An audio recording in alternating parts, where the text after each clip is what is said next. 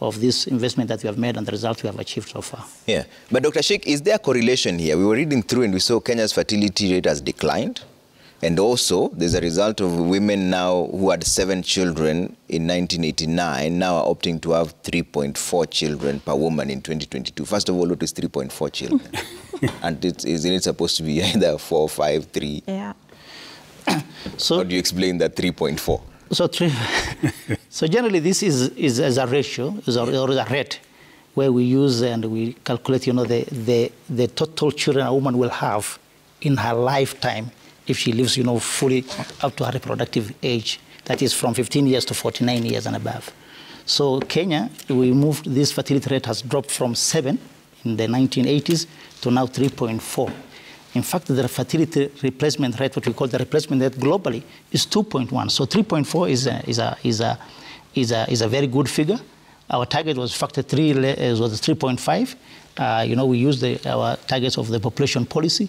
The population policy that we set in 2012, our target was 3.5. So a rate of 3.5 really is a great achievement.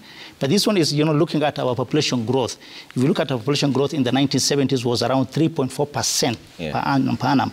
Right now we're talking with this reduced fertility rate, a population growth of 2.1%. And this is in tandem with, to see how we can have a population growth that is in tandem with our economic growth. So this is not something that should worry Kenya, that our population will still continue to grow in the near future for the next 50, 100 years. So this is a very good performance for our country.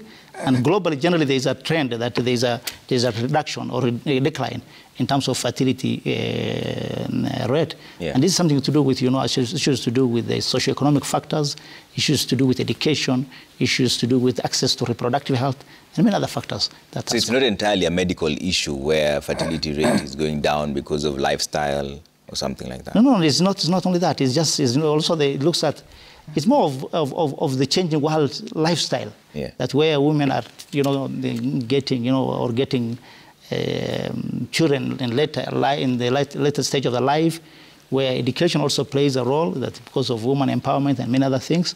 So generally, 3.4 fertility rate is a good performance for this nation. So the population will not go down? Will not go down. That's when I can assure you our population, because of our population base, we have a very youthful population as a country, and our population will grow for the next 50 years. Okay. Yeah. And Udo, let's talk about another issue here, housing characteristics, and the proportion of households with electricity increased from 36